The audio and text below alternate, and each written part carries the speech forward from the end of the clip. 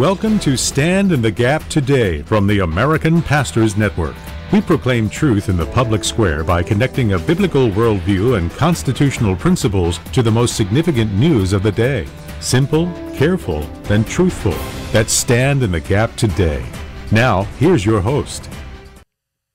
Well, welcome to the program. I'm Pastor Isaac Crockett. I'm the pastor at East Lawrence Baptist Church up on the borderline of Pennsylvania and New York State, and I'm one of the co-hosts on this program. My fellow co-host, who's the regular host of the Stand in the Gap program, is the Honorable Sam Rohrer, the president of the American Pastors Network. And Sam, we've got so much has gone on this week ever since Saturday, but then there's the Republican National Convention going on, Donald Trump slated to speak tonight. Sam, just thank you so much for being on with me, and I hope you're excited about our program today. Well, Isaac, I am, because these are really momentous days. You know, I don't remember a week like this, obviously precipitated by the attempt on the president's life last Saturday night. That's changed everything, and so you've got a lot of different things happening, going different directions, so much speculation, so much that is not true, so much hopeful anticipation on the part of many, and then you've got the convention this week, and the president changing the thrust of his speech because of what happened on Saturday night. So, yeah, there's a lot of things happening, really are. Well, and we want to focus on not the sensational and not the subjective or, I think we just want to focus on truth and bring this back to biblical truth, but not let this opportunity pass.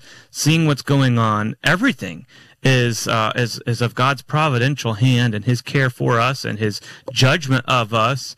And so we want to look at this. And Sam, I think what we're seeing when we look at the Republican National Convention as it's been unfolding this week and the pushback to it, the changes that have been made and things, speakers to it, everything, we see that both Republicans and Democrats and everybody in between, they have their own views on morality, and they stand very strong on their views of morality. We also see that there is a push right now saying we need to dampen the rhetoric and we need to increase the unity. We're the United States of America. And so I want to dig into that with you on this program.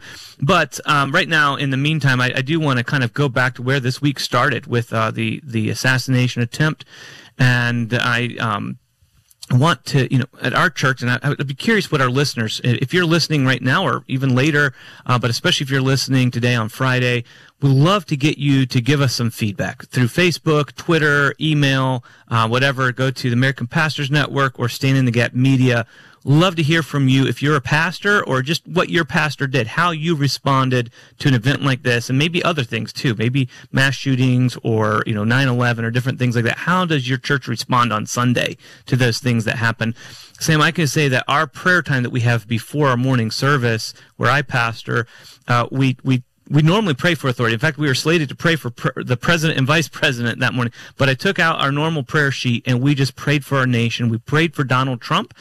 We prayed for the family of those, Corey who had been killed and others who had been hurt, and for our nation, the children watching this graphic, literally a bloody image over and over and over. And we prayed for our nation. We prayed for Donald Trump to have an opportunity to truly repent of his sins, get saved, and to show it publicly during this week, perhaps, or sometime soon. Just a lot of things going on. We prayed for those in authority. 1 Timothy chapter 2. We prayed Psalm 91. We looked at our refuge, that we are hidden under the wings. We find refuge under the wings of God. And then we brought that into our morning service as well, opened up with that, and again, prayer throughout all of this. But you talked about this also on Monday, and maybe you could give us a little bit of a synopsis of some of the impact and opportunity that this provides when something like that happens in our nation. Well, I can, Isaac, and I started out by what we talk about a lot here, biblical worldview. For a believer, looking at an event like that happened on Saturday night, but as we talk about regularly, any event, what's happening in the Middle East with Israel and Hezbollah and Iran and all of that, or Russia and Ukraine, all of these events, we say a biblical worldview, looking at it through the lens of Scripture, makes all the difference in how we both analyze it, evaluate whatever it is, and then make our decisions about how to respond. And as George Barnes has been with us so much, and we talk about it again, he's made very, very clear, and we agree. There are two ways of looking at life generally, through the lens of a biblical worldview, where God is center and foremost, and God's word is then brought to bear, or anything else. So if it's not God-directed and centered, then it's anything else. And they lead to two totally different conclusions. Second thing is this, that when events of the type happen like on Saturday night, they clearly are out of the normal. They are incredible. They're shocking. And I'm going to put it in the same kind of comparison as perhaps 9/11. All right? People remember when it happened, those who were alive at that point, and most can remember where they were when that happened. And we can also recall how people reacted. Some responded, some reacted to that. And I'm going to say the same things here. So I view these things, and I think from God's perspective, we should view these kinds of events, the spectacular events, as teachable moments. And ask the question, God, from your perspective, how should we respond to this? If we recall back to 9/11, how did the people respond? Well, the nation responded with fear, a reaction of, oh, no, and I think there were two questions that were asked. One of them was, because people immediately went back to church. The churches were full for a little while, and that was, God, you were involved in this, clearly, so there was recognition that God was involved. But then the question was, have we sinned, God? Have we done something to warrant this? Well, that's a logical question. The next question was, can we ever feel safe again in America? Americans have had an unusual security given by God, we know, the Bible talks about, but we've come to think that security comes by the hand of government, our military, or whatever. Well, that was questioned at 9/11, and of course, what came out of that was people went and ended up trusting in government, because government immediately stepped in and said, we can correct this matter, we can guarantee it won't happen, and that was the Bush War on Terror, which goes on to this point. Patriot Act was passed, liberties, constitutional freedoms were given up in exchange for government saying, we will take care of you, and people didn't go back to church anymore, and of course we know that. Now, that was the response. We didn't learn. We did not learn as a nation from that. Well, here comes this. All right. Well, that event on Saturday night caught people's attention. The implications we don't know, still haven't, it's come to conclusion, but the response should be the same thing. People generally, the Lord, God, you let this happen. A leader that many people like, many people don't like, but an individual had his life almost taken, and it would appear by all evidences that, God, you put your finger down there between his head and that bullet, and you preserved him. So now God's back in the picture for a minute, Isaac. The question is, will we go back to him and repent and fall on our knees, or will we just say that, well, there's a supernatural event that happened, but not make it personal? So interesting. Paul told Timothy in 1 Timothy 2, as we pray for those in authority, it's so that we can live a quiet, peaceable life with godliness and holiness. So God's protection and us seeking first the kingdom of God and his righteousness, a holy, peaceful life, they come together. We want to talk about this and much, much more on Stand in the Gap today. We'll be right back. Attention Christian school educators. BJU Press now offers a customizable digital learning platform for your students. If you're looking to integrate the latest technology into your classroom along with an academically and spiritually sound curriculum, BJU Press can help. A variety of online options, including e-work texts and e-textbooks, can be modified to offer the best educational experience for each child and equip you to help struggling students and enhance your teaching strategies. Streaming videos and DVD lessons and BJU's Christian Classroom Online are just a few of the many resources available. All materials offer a biblical worldview, focusing on academic rigor and encouraging critical thinking. Staying relevant in this age of advanced technology is challenging, but with BJU Press, you can meet these challenges creatively and successfully. Learn more today at bjupress.com. That's bjupress.com. For years, faithful Christians formed nonprofit foundations or trusts to preserve their ability to generously give to their favorite causes or ministries, even after their death. The problem? Professional managers, pressure from left-wing agendas, and even family members with opposing views hijacked the original donor intent. This is sad but true. But this subversion of purpose can be prevented. Hello, I'm Sam Rohr of the American Pastors Network, and I'm glad to recommend Capstone Legacy Foundation in Wayne, Pennsylvania, an experienced and capable Christian community foundation, established to help you set up a ministry, a giving structure guaranteed not to be hijacked, or a place you can donate cash or non-cash assets like stocks, bonds, or property. Capstone's designed to help you achieve immediate tax savings and give you needed time to decide how to prayerfully allocate your giving. Contact Capstone at 610-688-8890 or visit them at capstonelegacy.org. With a woman look at culture from a Christian worldview, I'm John Stonestreet with The Point. Today, over 800,000 parents are in federal state prisons. Of those, 92% are dads.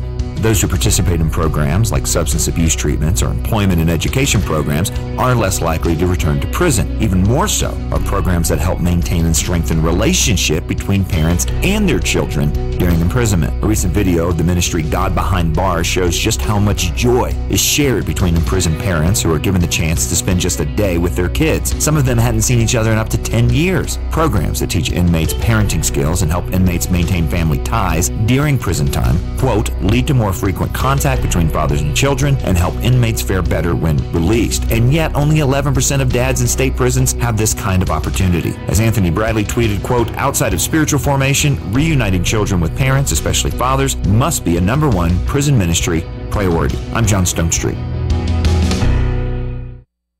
Our current lawless society is marked by violence, the attacking of churches and pregnancy centers, and generally clamoring for the right to murder the unborn. But don't faint. God's given us the plan for divine response in these evil days. Hello, I'm Sam Rohr with another Stand in the Gap Minute. Psalm 7:9 teaches that God establishes the righteous. Psalm 34:15 adds, the eyes of the Lord are toward the righteous. So when it comes to the righteous, we must choose to obey the commands of God, live out the commands of God, genuinely know the truth, and unapologetically live and proclaim the truth. If we want God's blessing to return to our nation, it will require confronting evil, not running from it, advancing God's standards for a godly and orderly society after first starting in our own lives, then extending broadly into the culture. Only then can God's blessing on our lives and our nation be expected. Discover more at AmericanPastorsNetwork.net. You're listening to Stand in the Gap today. For more information, visit our website at standinthegapradio.com. Well, welcome back to the program. I'm Isaac Crockett here with Sam Rohr, and we are asking Sam questions. This is one of our Friday editions, Ask Sam. And as we were talking to Sam today about looking at his opinion, his observations of what we see, especially on a week like this week, so full of news, starting, really on Saturday with the assassination attempt of Trump, and then going throughout the RNC this past week, their convention. And I'm asking Sam, all sides are pointing out that they stand on the moral high ground for whatever purpose. This is what's moral. This is what's right. And then we see throughout the media and throughout our country a push and a hope for unity. That's what people have been saying for you. Why can't we have more unity? Why is there all this gridlock? Why is there partisan, politics? Why is there this heightened rhetoric? And when something major like this happens, like an assassination attempt, it pushes us, and hopefully, and Sam, you talked about this some with David New and different ones this week. We've been talking about this week, about how that can give an opportunity. And so, here we have Trump being shot. Right after that, many of his political enemies come out denouncing violence, Sam, denouncing this hatred that's going on. And they were saying things like there's no place for this sort of violence in America. In fact, Joe Biden said those exact words. There's no place in America for this kind of violence or any violence. Again, Biden being kind of his arch political foe for the moment, and that could be changing. He says, I'm grateful to hear that that's Donald Trump, that he's safe and doing well. I'm praying for him and his family and for all those who were at the rally. Again, how many of us were expecting to hear over the weekend President Biden saying, I'm praying for President Trump and his family, but that all changed when he was shot. And so I was curious, Sam, when you start seeing these sort of responses from the far left, were you surprised at those responses? Were you surprised to hear Biden saying that when it's been such a heated election year? Isaac, I'm not. It's purely political. Now, why can I say that? The principle on the part of Biden. Well, I'm glad. I'm grateful. Grateful to who? God? Well, no, there's no manifestation of any acknowledgement on his part of the role of God in his life or policies. So that doesn't make any sense. That he's safe and doing well, that doesn't make any sense either, because not too long before he talked about putting a target on him, and so that doesn't make any sense either. I'm praying for him. Well, as a believer, we know that the prayers don't mean anything. Anybody can pray. Pray to who? That doesn't mean anything. So, so those are things that you say, Isaac, as a politician, to create a narrative where it sounds like you are compassionate. Because politically, to say, I'm sorry that he survived, would not be responded to well by even the coarsest of individual, and therefore politically unwise. So for a moment in time, you have to scale back, scale back the rhetoric, the harshness of words, and show that you have some humanity, meaning a little bit of compassion. Now, it's interesting. I think it's going to change. I think it's already changing in the attitude of many, and I think that the days ahead will tell. But I look back, Isaac, and I say, did we just have a circumstance not too long ago where the same thing happened? And it's October 7th when Hamas went after Israel. For a couple of days, if you recall, nearly every nation in the world, even Russia, and others said, well, this is not acceptable. But now they're all condemning. It didn't take long. It didn't take but a week. And everything began to change. And now that's all forgotten. It's all political. It's narrative, Isaac. And so I think that is what is happening. But there is a window of time here by which I think Americans, the world's watching, but Americans can evaluate how we respond and what's related to that. Now, you mentioned also another thing, moral high ground. It is interesting to me that both those who would be, Christian, God-fearing conservatives, have generally always wanted the moral high ground. And around the world, America has always maintained the moral high ground. Not just the political high ground, the financial high ground, the military high ground, but the moral high ground transcends all of them. But the left, the God opposers, the murderers of the unborn, the redesigners of God's definition of marriage, they claim also to have moral high ground. Why? I think that's kind of interesting when they don't really agree that there is a God and don't care what God says. They still want to claim that which God has established, and that is the definer of morals, that which is right and wrong, and still want to be able to claim they have some type of supernatural God support, that God's on their side. That hasn't changed, I think, from the beginning of time, but we certainly are witnessing now as well. Well, so that's a good, let's go down that path real quick. Well, not real quick, but we don't have a lot of time. But let's go down that path, because this idea that we are against violence. Violence has no place. Political violence, and then they say violence at all. And we know that our statistics are showing lots of increases in violent crimes. Lots of also increases even in things like suicide and spousal abuse and child abuse. But our inner cities are some cases on fire. I mean, it's called a dumpster fire. Sometimes it seems like a literal dumpster fire going on. And so our country is having violence from within. But they are condemning this very public act that ended up with, the death of Corey Comparator and others being wounded, including the president. But is that hypocrisy when people, for example, are pro-abortion, ripping apart a baby before it's born? Is that hypocritical? And can we, as America, can we have true morality? Because everybody's claiming their own morality. It's this, kind of modern thing, like, well, my morality, your morality. Can we have true biblical or morals without biblical morals? Do we have to accept the Bible as our foundation, or is there some other way around it? Isaac, we cannot have agreement on that which is moral until we agree with the person, God, the source of that concept of good and evil and that which is moral. In this country, from the very beginning, and around the world, but particularly we're talking about America, that morality was the Ten Commandments. God gave those 10 commandments for civil society, for the enactment of justice. That was the template. That was the definer, the standard for morality. So God, worship of God, idolatry, sexual purity, no adultery, murder, stealing, protection of property, greed, all of those kind of things. All of those within the Ten Commandments were the basis for our law. It was that upon which we had to agree in this country in order for justice to occur.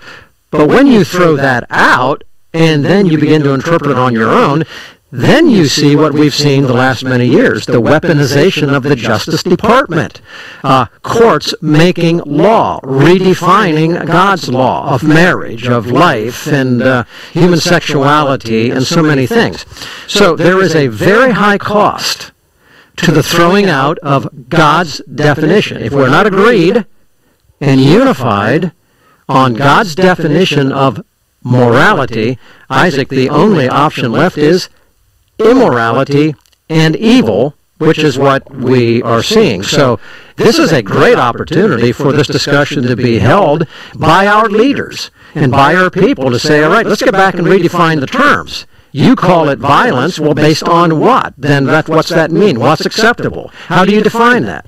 Unless we go back to God's Word and God as the determiner, the author of truth, Isaac, there will not ever be an agreement. We talked about this recently on just, was it last week, maybe on this program, that America, the founding of America, was different than all the other countries in the New World because of the Pilgrim forefathers that started with Scripture. And they looked and they said, there's a justice system. Justice was not done against Jesus. Justice was not done against the Hebrew children thrown into the furnace. Justice was not done in the case of Paul before the Roman courts. They had their own justice. They didn't, and there has to be this moral justice. And we'll talk about the unity part of it, hopefully next segment. But they started with justice, and so Sam, we just have like a minute here. But that biblical justice or biblical decency, biblical morality, how is it that we seem to have had it at the founding of our nation and maybe are far from it now? Well, Isaac, in very, very quick terms, it was there because our founders, and William Penn in Pennsylvania laid it out probably the best. The preachers of the day preached it. All the signers of the Declaration of Independence agreed to it fully. That was the Ten Commandments. God gave it. God created.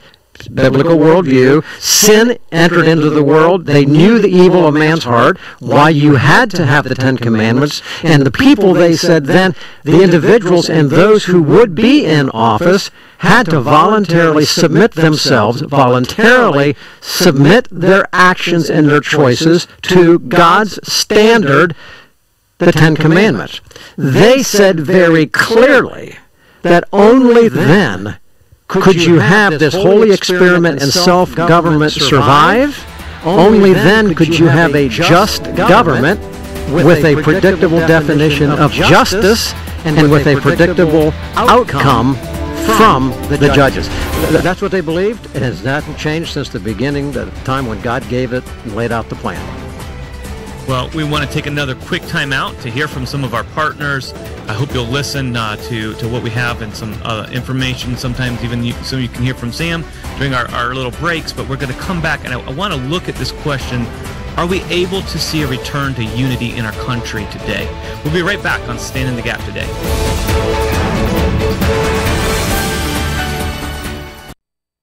Family, commerce, civil authority, the church. Did you know these are the 4 pillars of society that God ordained to be the distributors, demonstrators, and protectors of truth? It's time to raise the biblical standard for each of these institutions once again. The American Pastors Network and its media ministries, Stand in the Gap Radio and TV, are using their national platform to analyze and evaluate today's cultural issues from a biblical and constitutional perspective. When you tune into Stand in the Gap today, or watch an episode of Stand in the Gap TV, you'll hear information ranging from the latest news headlines to the exciting fulfillment of prophecy in the Middle East. Guests like former Congresswoman Michelle Bachmann, apologist Alex McFarland, and Citizens Council for Health Freedom's Twyla Brace offer insights from their valuable experience to help you better understand and defend your faith. To tune in, visit us at standinthegapmedia.org. That's standinthegapmedia.org. The United States boasts over 4 million miles of highways and public roads. Without accurate maps, though, and road signs, these roads are confusing. The road of life's no different. Thankfully, the Bible gives us needed markers and guidelines in the form of biblical commands and principles. Properly applying them is the difference between success and confusion when it comes to impacting our culture for Christ and being effective salt and light. For a gift of any amount to Stand in the Gap, we'll send you an attractive Stand in the Gap signpost with 4 simple questions and corresponding biblical principles about the toughest issues of the day, helping you to successfully travel the road of life.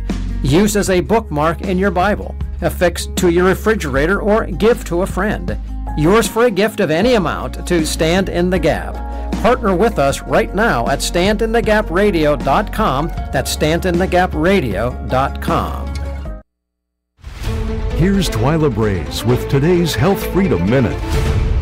On our list of 12 facts that expose dangerous healthcare myths is fact number 11. Every patient is vulnerable. Whether you're homeless, the president, a truck driver, or a housewife, the treatment you need you cannot get yourself. You rely on physicians and other healthcare workers to get you the care you need. Thus, you are vulnerable. You're dependent. This is why doctors and other practitioners have a professional obligation to you. These professionals are bound to ethical standards because they have a unique set of skills and make decisions on behalf of others. Thus, physicians are responsible to act in your best interest, not the interests of government, health plans, or hospitals. But today's system too often exploits patients, limits access to care, and acts on the interests of others. Let's change that. Help us secure health freedom for all. Visit cchfreedom.org. That's cchfreedom.org. You're listening to Stand in the Gap today, discussing the pressing issues facing our culture from a biblical and constitutional perspective. Now let's rejoin our host. Back to the program. I'm Pastor Isaac Crockett, and I'm joined by the Honorable Sam Rohr. And on this Friday edition, it's an Ask Sam Stand in the Gap Today edition, and we're asking Sam things about this week and what's been going on, and especially the impact that this failed assassination attempt on Donald Trump had for us as a nation, what opportunities that opens up for us as Bible-believing Christians. And we've been looking at overall this idea of a desire on many to see a strengthening of our national morality and decency, as well as a strengthening of our national unity, or having decency and unity again. And so we're kind of looking at, is it even possible? And what would it take to have that? And really, ultimately, what we've been coming up with so far is it takes a return to God. It takes a spiritual revival to happen. But before we go back into that with more questions for Sam about unity, national unity, is it even a possibility at this point? I want to turn to a question for one of our behind-the-scenes people, for our program producer, Tim Schneider. Tim, could you let us know some of the things, amazing opportunities that are going on behind the scenes, maybe, or on our websites and things like that for Stand in the Gap Media and American Pastors Network? Yes, I can certainly answer those questions for for you, Isaac. Thank you very much. Good afternoon to everybody. We are on social media. We're on lots of different places on social media. One of those social media platforms is YouTube. We have 3 great YouTube channels, the American Pastors Network, Stand in the Gap TV, and Stand in the Gap Radio. Check them out to see archives and all the great content being posted. One of the things you can do is on most Fridays, you can go and see a live version. You can see Sam and Isaac as this program is running. You can see them in a video format on our Stand in the Gap radio YouTube channel. Go and check that out over there. Also on some of the other ones, we have some great stuff, Stand in the Gap TV programs and lots of other great content. So subscribe to our YouTube channels by searching for American Pastors Network, Stand in the Gap Radio, and Stand in the Gap TV, and search and subscribe to these channels to be notified when new content is posted. Also, we encourage you to please pray for this ministry. We covet your prayers, and really nothing happens without prayer. It's the catalyst to make many things happen, and there's certainly power in it. So please encourage you to please pray for this ministry. Also, please consider giving financially. No amount too big, no amount too small is too much. And in these summer months, sometimes people go on vacation and they forget a lot about ministries and things like that. But please don't forget us in your vacations, as we still got some time left this summer. So please consider giving financially if the Lord puts that on your heart. So always lots going on here behind the scenes and throughout the American Pastors Network and Stand in the Gap Media. But today we got a radio program, so I'm going to go ahead and give it on back to you, Isaac. Well, thank you very much, Tim. Sam, so we've been looking at the morality question in our nation, and we came basically up with, that we had a morality in the founding of our nation, especially our Pilgrim forefathers. There were other nations in the Western Hemisphere being founded from religions, even supposed Christian religions, but they didn't really work because they weren't following Scripture. So they looked at the indigenous people as, how can we use them? How can we enslave them? How can we steal from them? They didn't see them as made in the image of God, for example. Even Jamestown didn't have the morality that the Pilgrims had, even before they got off the boat into a more or less a barren part of the country that didn't have all the gold and things that the conquistadors were finding in the South. They came up with this Mayflower Compact, but part of that was also a unity that they were looking for and wanting to have. And our nation has been seeing really a lot of division. And so I think it was a surprise. I know in a lot of ways I was surprised when I saw Trump almost immediately after being shot, President Trump. Here's this assassination attempt, and you would expect blaming or pointing fingers. And he was calling for unity, and that's continued throughout this week. Then culminating here at the RNC with the call from him and others for unity, and from other sides too. What do you think would be realistic for us at this point if we continue in our spiritual condition that our country is in? Realistically, what kind of unity can we expect? Isaac, you and I have talked about this. I think this is a really critical question. And again, it's been discussed this week in the convention. There's references in the platforms. Actually, on yesterday, David, you and I actually compared and contrasted some changes in the 2016 Republican platform compared to the one that's been adopted this week. And there were some very, very significant changes that were made. And I'm not going to go there as much as this. In the 2016, which is when Donald Trump first ran, there was a reference really at the beginning even of that platform where it talked about being unified around common principles. And that was actually pretty good. In this platform, there's nothing actually written in the platform about unity. Now, here is the point, I think, as I think about it. We're witnessing a political activity work its way out. This is what the convention is this week. The Democrats, if they have one, who knows what's going to take place with them, occurs down here in August. They will go through a similar process. Politicians generally don't think in terms of unity, Isaac, as much as they think in terms of agreement. And I think there's a difference. You need agreement. That's the compromise system. That's when you go in and sit down and work on a bill to get a vote. You try to seek agreement. You don't have to have unity. But as believers, we know a mark of true Christianity is unity. Well, unity with what? Well, it's unity with agreement with God about what He says is important, and then finding others who agree with God, and therefore they agree with you. That is only possible. Unity, really, not agreement, but unity, I think, Isaac, is biblical unity, and it's only possible when we have a biblical worldview and we start with God as creator, us as a creation of God, us made as in the image of God, us born into a sinful state with a sinful heart, but for which God has made the plan of salvation, redemption possible to restore us to relationship with God, which has to be on His terms, not ours, and holy. Now, when we do that, Isaac, we are in unity. I think it's not possible to have unity in the meaning of the word, particularly the biblical context, until the conversation that's happening across this country starts out with God, the God of the Bible, truth, that's the truth of God's Word, and agreement with that. Now, here's one thought, and then I'll turn it back to you. When God sent Israel into the land as a nation, and the model for us and our founders picked it up and they identified with it, God said there's two things upon which you need to agree. One, that I am God, you fear me, and two, to the best of your ability, you obey the standards and the commands that I have put up, and that starts with His definition of morality, which we just talked last segment.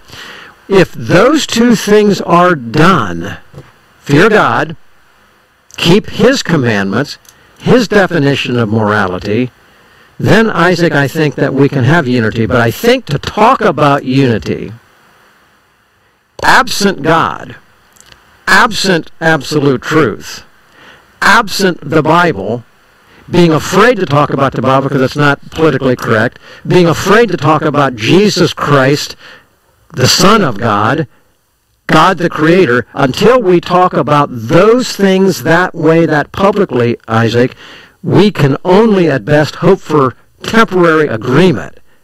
We cannot approach the unity that once was held in this country, particularly at the beginning when we started, when our 56 signers signed that document. Well, Sam, I love that distinction, the difference between unity and agreement and how you go about getting those. I know we don't have a lot of time, but there was a poll taken last year by YouGov.com, and they found that the majority, over 2/3 of Americans, thought that there was more divisiveness, more division in our country now than normal. And, even on our seal, it says E pluribus unum. In our pledge, it's, under God, one nation, under God, indivisible, with liberty and justice. Were we more united when we had more of a fear of God? The answer is absolutely yes. The war for independence, God blessed, we came into being as a new nation. Holy experiment. Talk about William Penn, the founders. They laid down the foundation. God honored it. The French were in a revolution at the same time. They had no concern about God. They ended up in just rioting.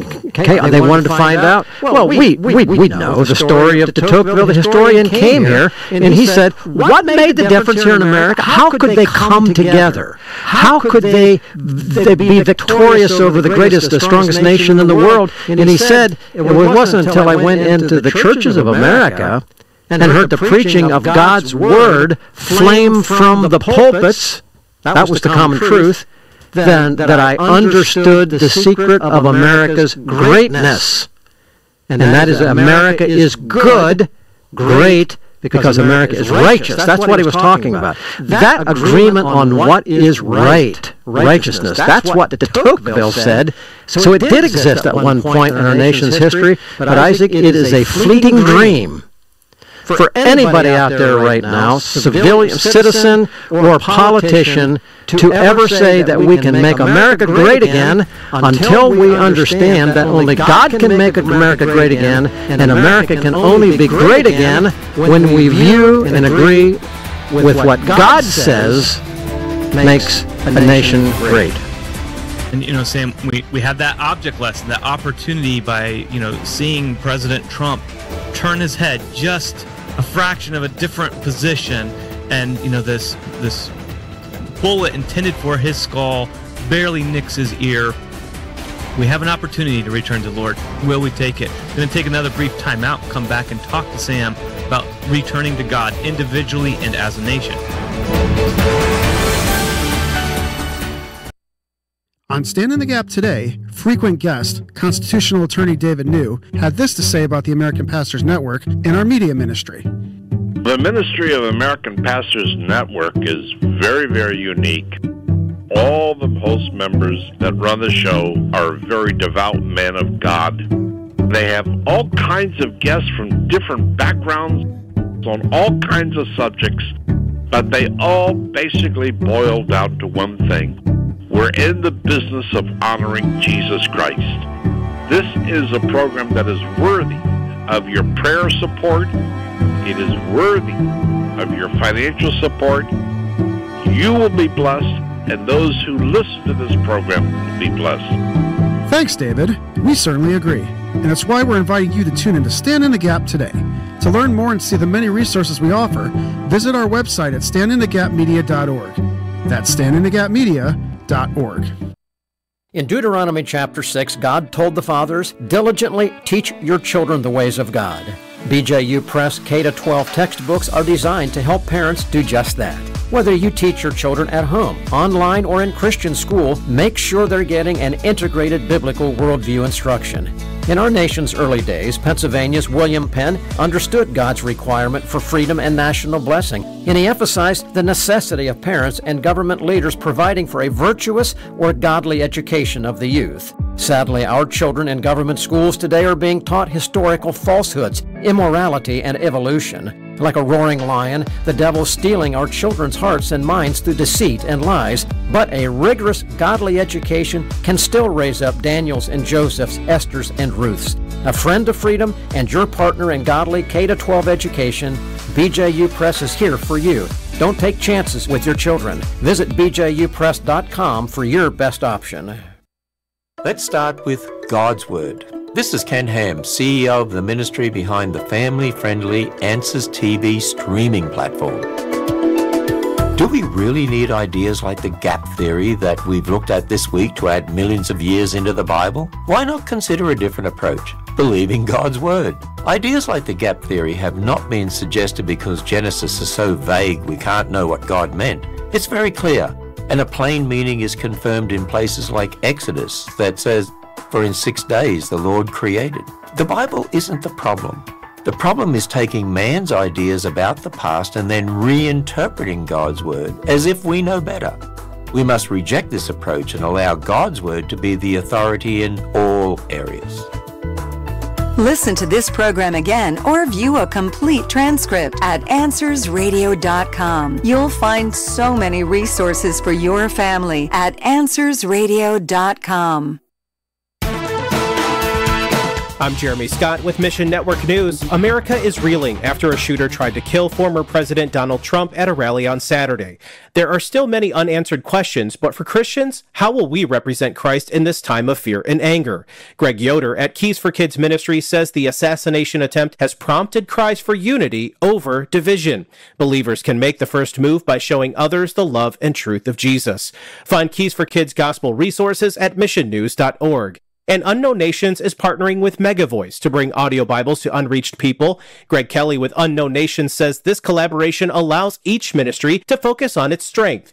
MegaVoice creates the hardware and provides the cloud library, while Unknown Nation distributes the devices to unreached areas around the world. Pray for God to bless these ministries' work as they collaborate to spread the gospel. Find your place in the story. Mission Network News, a service of One Way Ministries. I'm Jeremy Scott. You're listening to Stand in the Gap today. For more information, visit our website at standinthegapradio.com. Welcome back to our program. I'm Isaac Crockett, and I'm joined by Sam Rohr as we finish up this conversation we've been having, asking Sam questions about some of the impacts that we're seeing from what happened on Saturday night's assassination attempt against President Donald Trump. and President Biden's reaction and others, reactions to that, we're really looking at the morality and unity that is so sought after in our nation right now. Is it attainable? And Sam, in the last segment, you said really there's a difference between true unity, like the e pluribus unum, the kind of stuff that our nation was founded on by our pilgrim forefathers and Christian forefathers, and just agreeing together to get stuff done in a more pragmatic way. And it would be great to see true morality, biblical morality, true unity in a changing way come into our nation. But unless we have a return to God, I don't think we can see that, and that's what we've been talking about this program. So, Sam, you talk about this a lot. You've written on it. You've written a book on it, different things. What would it look like if America did, as a whole, return to God? What would we expect to see in our nation? Well, Isaac, what we would see, and again, I'm going to go back to Scripture. There's a lot of books that people can cite and so forth, but I go very, very frequently to the book of Deuteronomy, chapter 28. Actually, on Monday of this week, I played a couple of excerpts from Pastor Jack Hibbs from Calvary Chapel in Chino Hills, Pennsylvania. He actually had his entire congregation, a couple thousand people, 3 different services, about 6,000 altogether people, and they quoted.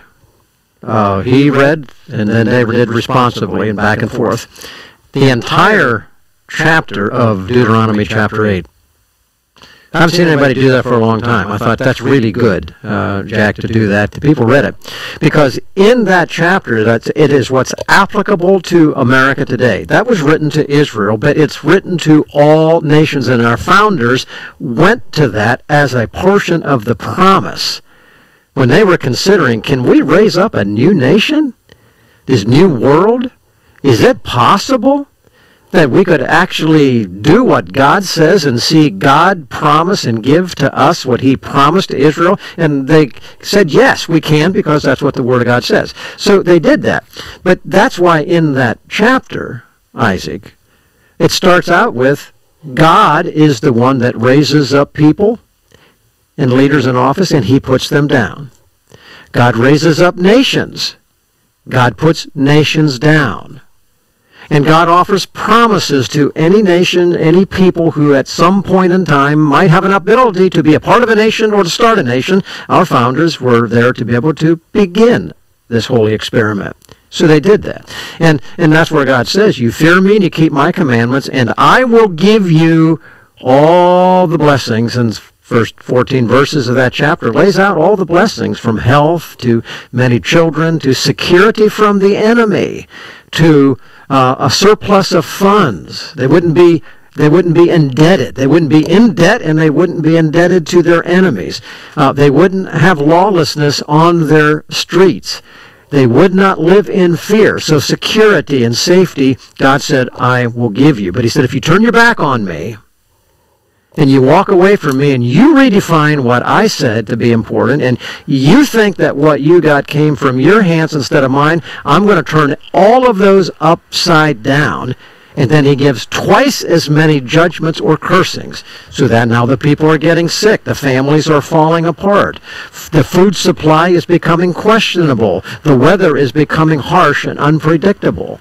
Enemies within the open borders will arise. You will see the lawlessness on your streets. You will be threatened from enemies without. You will no longer be the one who lends to other nations. You will be indebted to them. America, America, America, America. And once when you were honored and respected around the world, you will be held in disdain. America, America, America. And that was the point. And that is the point now, Isaac. So, what does God say? Well, what God says to any nation is, I will send reminders to you along the way when you depart from me. Well, God has been reminding America for a long time. 9/11 was a reminder. Lost wars. We haven't won a war since World War II. Those are reminders. We're in debt out our ears, and our leaders are just continuing to spend as if they do not care, and they seem not to care. God says, that is a mark of my judgment. Our people are sick. Our families are falling apart. It isn't just accident. You can't just blame it on the Democrats. You can't blame it on the Republicans. You blame it on people who say, well, we'll trust in government. Governments are our God. Safety comes from man, not from God. And we'll just live our lives the way we want to. Isaac, this is the wake-up call for where we are now. And can we, again, come under the blessings of God? Well, this way. I don't know in God's plan. God's prophetical plan's moving along. America is not there as a major role at some point in prophecy. We know that. But we don't know if we're at that time or not. But I do know this. If we do not return to God in our heart in repentance, and saying, oh Lord, we have sinned. We've walked down the path where we believed we were God. We have denied your hand and thought we did it all ourselves, which is exactly what the Scripture says, what Israel did. Unless we do that and come back to him, confess our sins, 2 Chronicles 7:14, humble ourselves, number one. Boy, should a shooting, assassination attempt, humble? That's why I pray for the humility and the humbling of Donald Trump.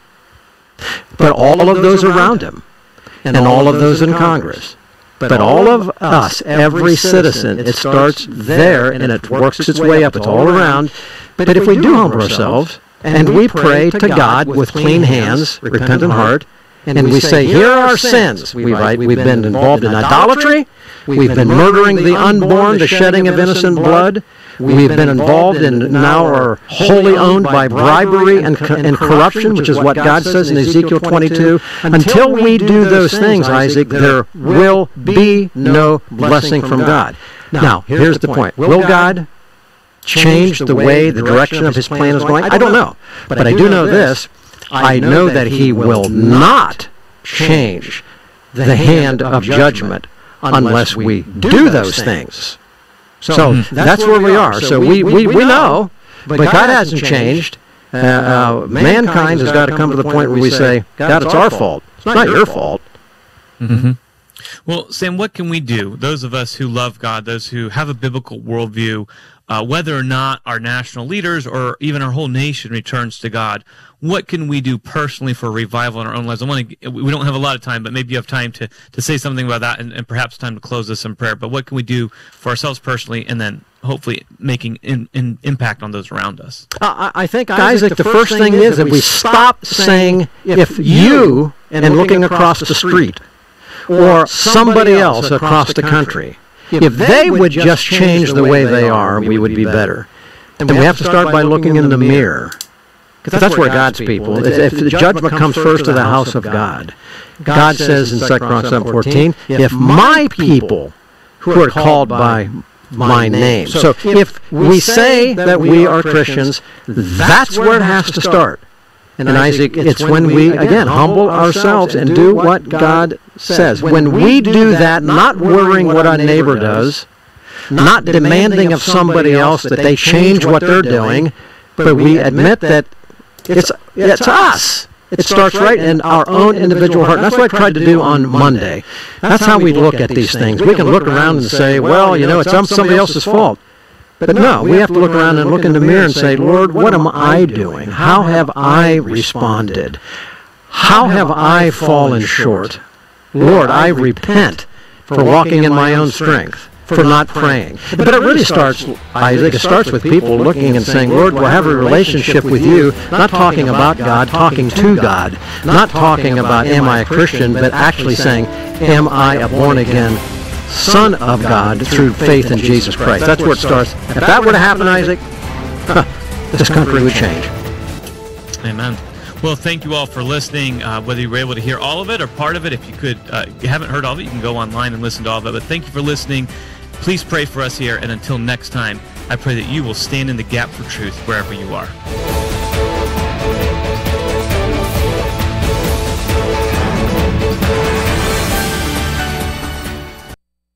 If you liked today's program, tell a friend. You'll also want to hear Stand in the Gap Weekend and watch the nationally syndicated Stand in the Gap TV program. We present the news of the day truthfully, carefully, and consistently from a biblical worldview and constitutional perspective. If you're hungry for the truth, visit standinthegapmedia.org to find all our programs and the stations that carry them. While you're there, be sure to download our free app and support this ministry with your best financial gift. Then join us again right here Monday through Friday for another program of Stand in the Gap Today.